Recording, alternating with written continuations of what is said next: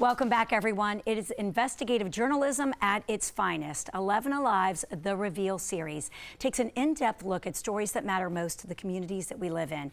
Today, we are sitting down with two of their investigative journalists, Andy Pierrotti and Rebecca Lindstrom, and we're going to take a look at what they are featuring this coming week. Hello, Emmy winners. Hi. Congratulations. Good morning. It's exciting. I know you guys work so hard to uncover things that are happening in our community, as I mentioned, that affect all of us, things that we may not even know about, which is why we go to you for this information. How did you feel getting recognized for that at the Emmys? I mean, that had to make you feel so special. It was a nice recognition. You know, we get to tell stories about people that you don't get to hear very often and shed light into any things. And it's a difficult job, so when you get recognized, it's good. Yeah. It's a good feeling. And it's a wonderful way to be able to say thank you to the people who opened up their lives. Sure. To share their private stories with us so that we could move these issues forward. And we get to, on a bigger platform, just say thank you to them. Right. And Andy, we're going to get to you in a minute. I want to start with you, Rebecca. A story that actually hits home with probably many of us. Because if you do have that feeling that you're followed or being followed, you're probably right. It may not be in the way that you expect, but marketers are really using the GPS on our phone to track us. Tell us more. So it is one of those things that I think most people expect on their phones, that someone is tracking them, and we go in, we search all of the settings to see if it is going to be something that we can turn off, and a lot of times you just can't. And I think we've got a quick look at what you should expect when you're carrying your phone. Okay. We can go inside of our technology platform and build a virtual fence. Literally a virtual fence just around the contours of this building. And we're talking about airspace, so it doesn't require really any permission to do it. It doesn't require permission to do it.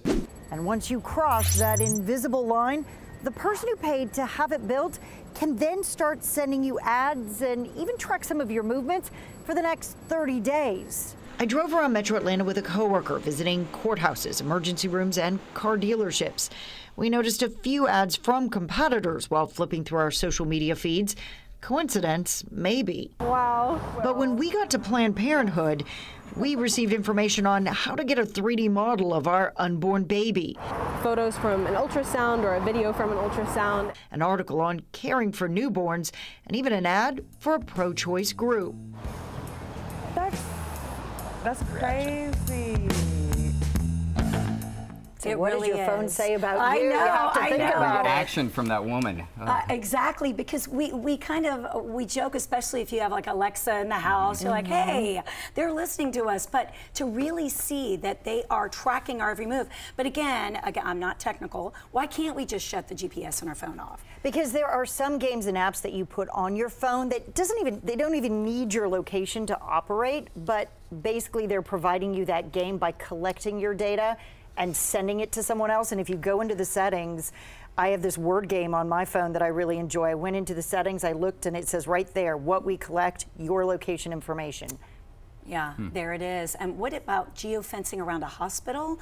I mean, I would think that would be in violation of HIPAA laws. That is one of those kind of factors for a lot of people, but it is not a violation of HIPAA because they're just collecting information about the ID on your phone. They're not targeting your actual personal information, why you're there. But still, some people say, if I'm going to a heart specialist, and now they know I went to a heart specialist, now you're sending me ads on new diets for you know, people with heart conditions. I mean, that's already a violation of privacy to a lot of people. It really is. Any other businesses or groups that you found out? Of course. Politics. We have found that this has already been used in several examples. And again, sort of that icky feeling is, you know, one political party in Michigan geofenced mega churches so that then they could send targeted ads to folks that they felt were more likely to be evangelicals.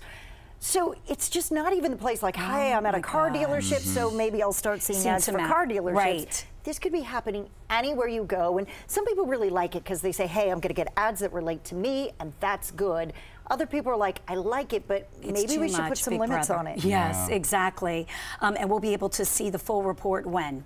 It's going to be Wednesday night at 8 o'clock. We've got a primetime special that I know Andy will also talk about. We're really excited about it, as well as tonight on Up Late. Okay, terrific. All right, Andy, now I want to turn to you. A compelling investigation this week involving a dead whistleblower. Yeah, she's a former counselor at the Department of Juvenile Justice. She repeatedly tried to report claims of misconduct and abuse. She claims supervisors warned her to stop. A few months later, she was dead.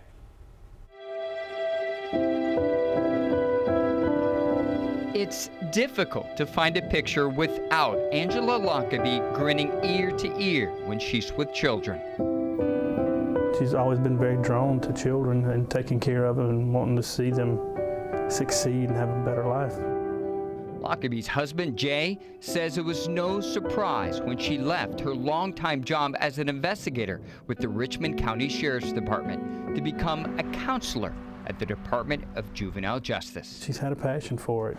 Shortly after joining DJJ in 2015, though, Lockaby says his wife noticed suspicious behavior while working at the agency's Augusta Youth Development Campus.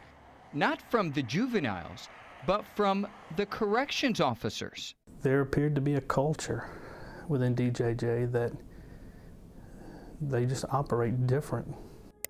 According to emails Angela sent to supervisors over several months, she repeatedly voiced concern about a colleague having an inappropriate relationship with a 16-year-old, officers sneaking in money, pornography, and marijuana, and even a time when a female officer was holding a carton of urine, threatening to throw it on the youth. But my wife intervened with this. Nothing happened to her. Wow. There was no type of disciplinary or sit down and this is unacceptable behavior for an officer. Oh my gosh, yeah. I want to find out what happened, but I guess I have to tune in Wednesday night. Yeah. This is so disturbing. It's so disturbing. And to give you a little bit more context of what the story is going to show, essentially one day she goes back to work and she's attacked by one of the detained juveniles. She sustains a major head injury and she gets prescribed on powerful pain medication and dies of an accidental overdose. Now, tomorrow and on Wednesday, we're going to tell you what was left out of an investigative report about her death that may shed some more light that no one knew about until we started asking questions. Wow, so disturbing. Yeah. But again, here she is thinking she's doing the right thing and trying to make the higher-ups more aware of something that's going on, and all of a sudden that stops. Yeah. So Wednesday night, 8 o'clock, more of Angela Lockaby's story. We've been working on this story for a year. I literally did the interview with her husband a year ago this month, and it's only now that we were able to get this video to prove what some believe was misconduct and keeping something secret. Okay, thank you both so much. We look forward to that. Once again, Wednesday night, you can catch the full story on The Reveal. It's 8 p.m. right here on 11 Alive. Thank you both. Thank you. Thank you for having us. Thank you so much.